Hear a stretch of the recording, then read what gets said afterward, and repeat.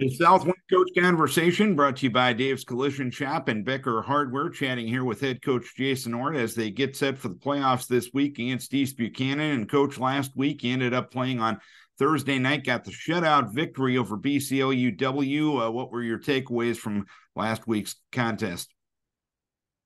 I was really impressed with how our kids prepared in the short week.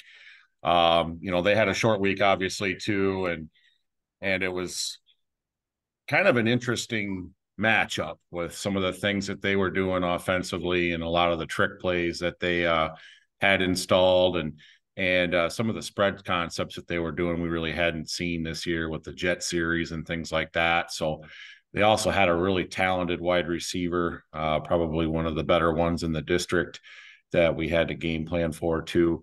And I just felt like our kids really did a great job. And I was really impressed, told them how proud I was for them for getting ready on a short week and executing a tough game plan just because we were seeing some things that we weren't accustomed to. And how did you handle that mentally? You found out Wednesday the game was going to be on Thursday as compared to Friday. I'd imagine that causes a little bit of adjustment in the practice plan for the week. How did you handle that in a preparation standpoint? Well, we eliminated some of the hitting that we usually do. Wednesday is actually one of our big hitting days traditionally in practice week. So we kind of eased back on that a little bit. And then we just had to make sure that we had all the special teams accounted for. We typically run a couple areas that we really want to strive and work on during the week and then tie everything up on Thursday. So we had to kind of do that and adjust on Wednesday as well. But it wasn't that big of an issue just because of how late in the season it is. And plus, like I said, the kids were really doing a good job with the film study and getting ready to go. And defensively, you pitched a shutout last week, gave up just over 150 yards for total offense, and had a couple of takeaways. I know your defense has been reasonably consistent throughout the season, but how have they gotten better through the first 8 weeks? We've been able to move some kids around and still get the same production.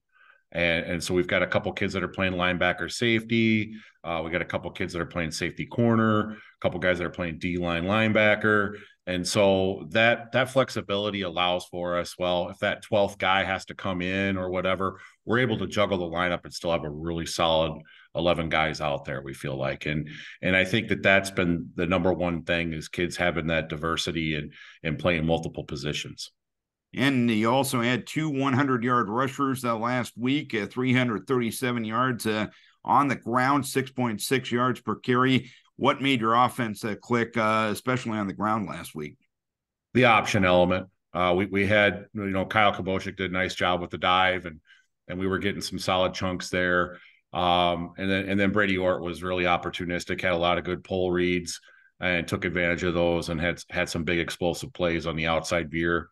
We ran a little bit more inside veer, which we kind of got away from a little bit from earlier in the season, but we really wanted to kind of establish that, get back to that a little bit for the postseason. So now we have kind of that dual threat in our option game, whether we can hit you inside or outside. And then just our straight wedge dive play has been really good for us too. And we had some shots and play action. We had a nice throw for a touchdown in the flat. Kids just executed really well on offense.